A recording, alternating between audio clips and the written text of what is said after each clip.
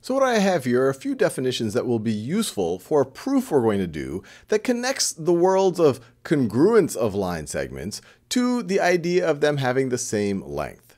So first of all, there's this idea of rigid transformations, which we've talked about in other videos. But just as a refresher, these are transformations that preserve distance between points. So for example, if I have points A and B, a rigid transformation could be something like a translation, because after I've translated them, notice the distance between the points is still the same. It could be like that. It includes rotation. Let's say I rotated about point A as the center of rotation. That still would not change my distance between points A and B. It could even be things like taking the mirror image. Once again, that's not going to change the distance between A and B. What's not a rigid transformation? Well, one thing you might imagine is dilating, scaling it up or down. That is going to change the distance. So rigid transformation are any transformations that preserve the distance between points. Now, another idea is congruence. And in the context of this video, we're going to be viewing the definition of congruence as two figures are congruent if and only if there exists a series of rigid transformations which will map one figure onto the other. You might see other definitions of congruence in your life, but this is the rigid transformation definition of congruence that we will use.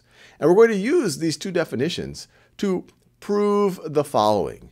To prove that saying two segments are congruent is equivalent to saying that they have the same length. So let me get some space here to do that in.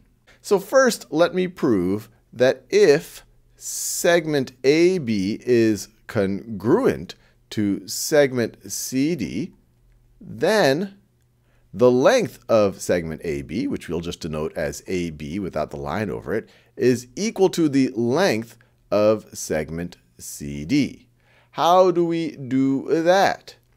Well, the first thing to realize is if AB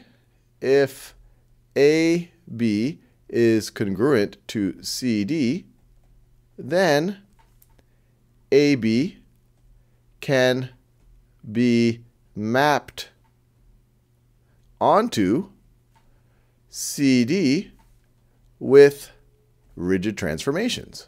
Rigid transformations. That comes out of the definition of congruence. And then we could say, since the transformations are rigid, distance is preserved. And so that would imply that the distance between the points are going to be the same. AB, the distance between points AB, or the length of segment AB, is equal to the length of segment CD. That might almost seem too intuitive for you, but that's all we're talking about. So now let's see if we can prove the other way. Let's see if we can prove that if the length of segment AB is equal to the length of segment CD, then segment AB is congruent to segment CD. And let me draw them right over here so let's say I have segment AB right over there, and I'll draw another segment that has the same length. So maybe it looks something like this, and this is obviously hand drawn. So then let's call this CD. So in order to prove this, I have to show, hey, if I have two segments with the same length, that there's always a set of rigid transformations that will map one segment onto the other, which means by definition they are congruent. So let me just construct those transformations. So my first rigid transformation that I could do is to translate, and I'll underline the name of the transformation, segment AB, so that point A is on top of point C, or A is mapped onto C. And you could see that there's always a translation to do that. It would be doing that. And of course, we would translate, B would end up like that. And so after this translation, it's going to be A right over there, A is going to be there, and then B is going to be right over there.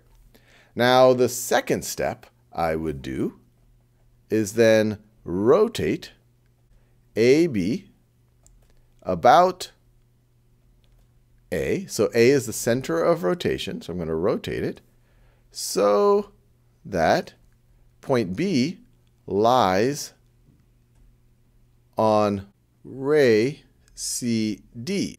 Well, what does this transformation do? Well, since point A is the center of rotation, A is going to stay mapped on top of C from our first translation. But now B is rotated, so it sits on top of the ray that starts at C and goes through D and keeps going. And where will B be on that ray? Well, since the distance between B and A is the same as the distance between D and C, and A and C are at the same point, and now B sits on that ray, B will now sit right on top of D, because AB is equal to CD, B will be mapped onto D.